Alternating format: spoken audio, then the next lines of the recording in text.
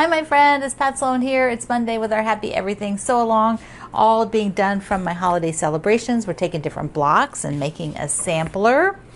So before I show you that, I have to tell you that I am not wearing the glasses again right now because it was just, even with the sponge up here, it was just too much pressure, and eventually I was getting headaches all the time. So I took them off, and that seemed to alleviate it for right now because there's still swelling in the face, and I wake up sometimes in the morning and my eye is swollen. So this is all from having skin cancer removed from my face. Big hole was left, and then we had to patch up that with skin from my cheek. So it's pretty major. There was a lot of surgery done to my face here. So that's why there's no glasses again. Okay, so we have the pumpkin today from the bags that are in the book. Isn't they cute? I went with the white pumpkin, which I just love. Now look at what's up on the wall. So we got everything up on the wall. I did this section down here. So I got those parts done. I added the leaf at the bottom, and have the house and the sides, all of the settings. So he's ready. Now from here out, as you work on the blocks, there are lots of setting parts to it. So we are, see if you look at this here, we are here on the project. And so as we work, there's settings here, there's settings here. So you want to just keep working on those if that is how you've progressed up to this point, because that's kind of what I've done. I've just kept going on those things, and I think it's just made it a lot easier, so that by the time I'm done, pretty much everything is finished. Some of you will just be doing blocks, and then you will do all the settings afterwards, and that works too, because then all your colors, particularly I think for those of you doing fairly scrappy quilts where maybe you don't have sort of a solid color scheme going on. So sometimes you have to wait till you get all the blocks, and then you can see what will help it hold together. Like maybe you need navy or black or green, something to hold all those different colors together. But I already went in knowing I was going to use gray and yellow with just little bits of teal or aqua. So I'm pretty good on mine.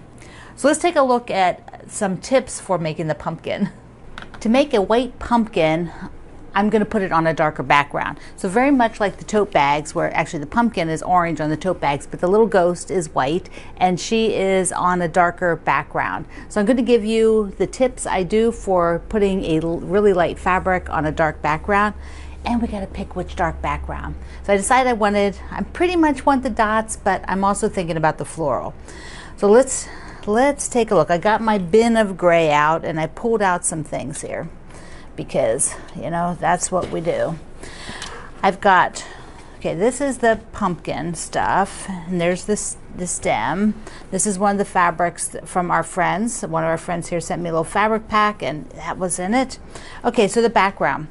I really love this floral because the white is going to cover up most of it.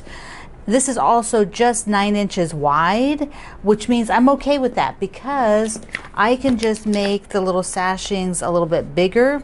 That means they will be a little different than the one below it, but it's only going to be like 1/4 of an inch on either side if I decide to go that way. But I also kind of like the dots. So there's a couple of different dot fabrics, and let's put, well, first let me just show you that floral. If I open the floral up, and you put a pumpkin on there like that, looks really nice, and that floral is so pretty.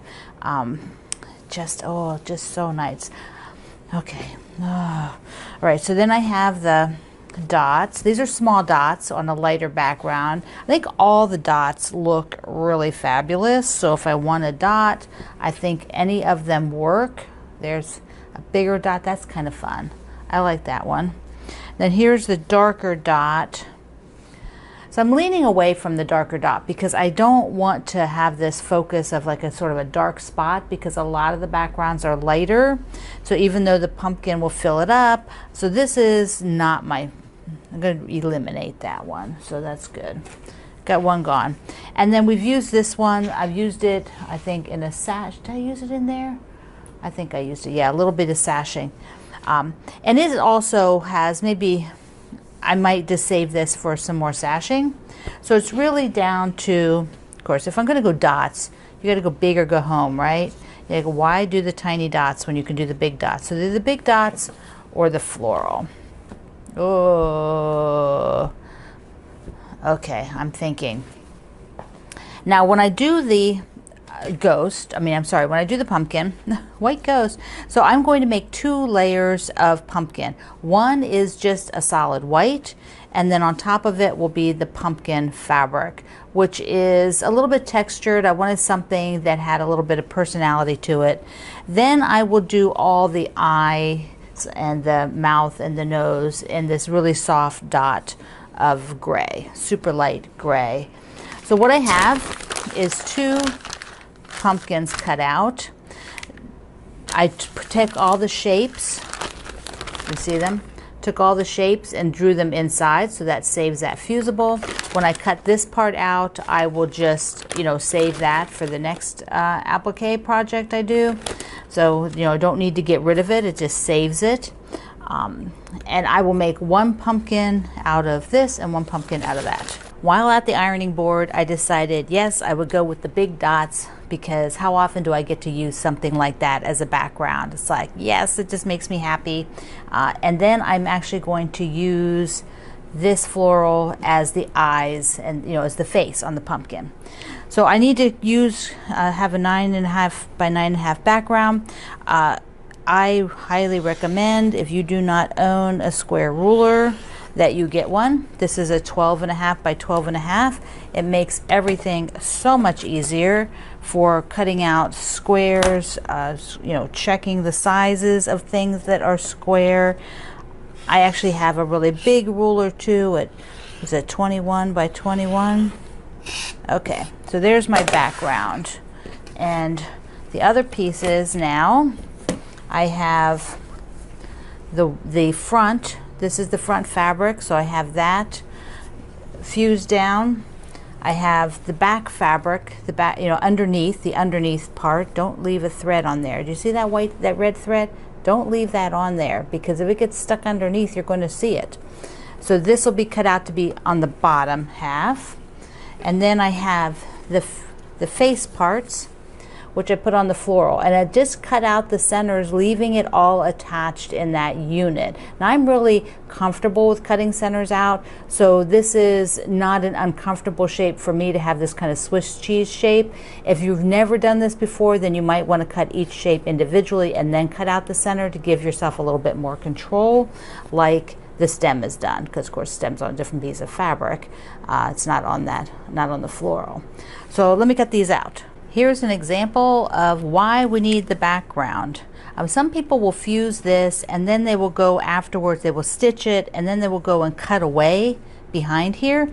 But I prefer just to do 2 layers, which to me is a lot easier. So this is why I want to have a second layer. And when I'm cutting the second layer, here it is on the white, I will actually cut it, rather than cutting it exactly on the line, which is what this one is, and all the other shapes are exactly on the line. You can see them. I'm going to cut just inside, because then I don't have to have parts of this underneath piece peeking out. If I make it just a little bit smaller, just barely inside the line. All right, now what we do is I have the white, and then on top of it will go the outside, the main pumpkin. This is what the pumpkin will be like. So I'm gonna, scoot it around here, see where it lands. If there is a piece that maybe you need to trim a little bit more, then you could just, you haven't fused anything, you can just pick this up and trim that little edge so that nothing is seen under there. Normally I will take this right to the ironing board and press it all. I showed you pressing on the video for the house, so if you want to see pressing, go watch that video again. But I'll just lay out the face so you can see how stinking cute it is. Look at this. Look, look, look, look, with a little green stem.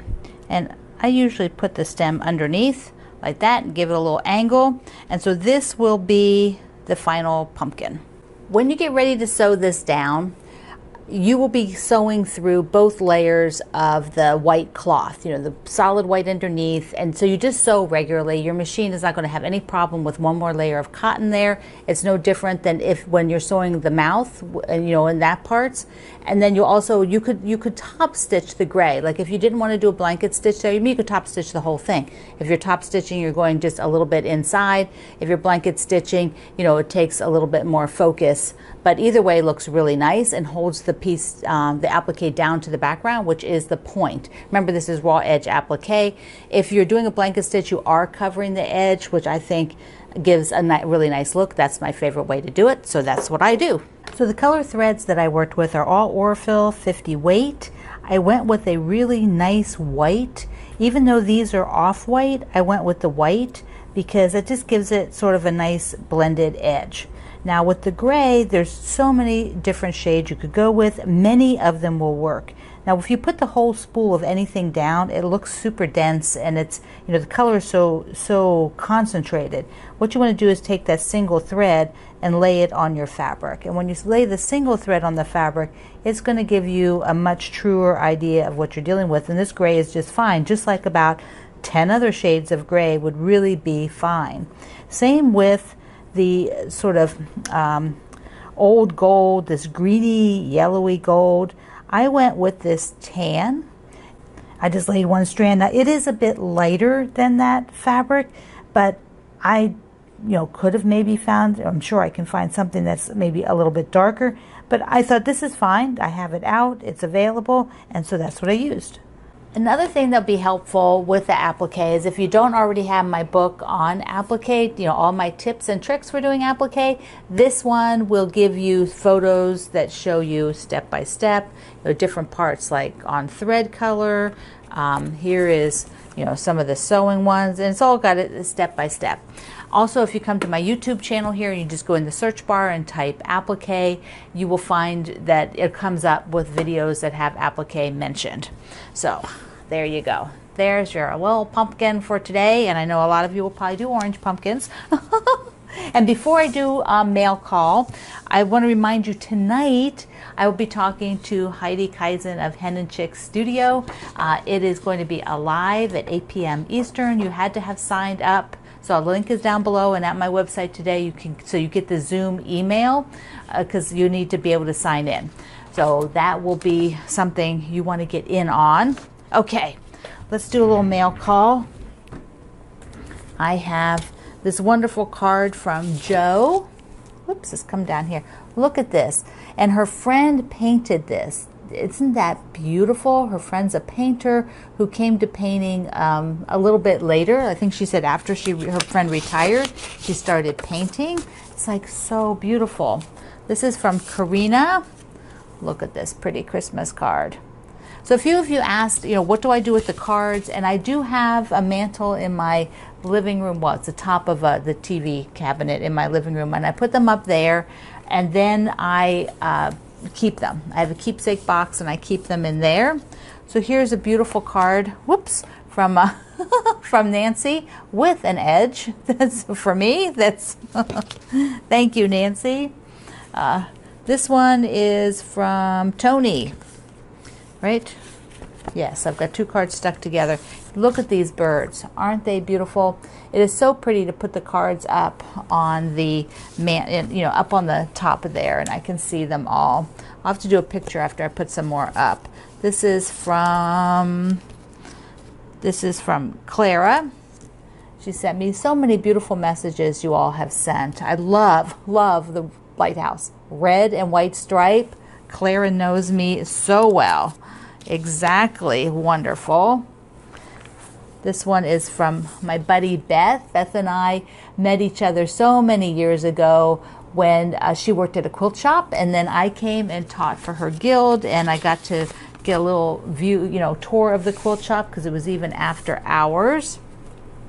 Okay, so I have a few other things. This is a birthday card that Diana sent me, and Diana and I have known each other for many, many years. Look at that.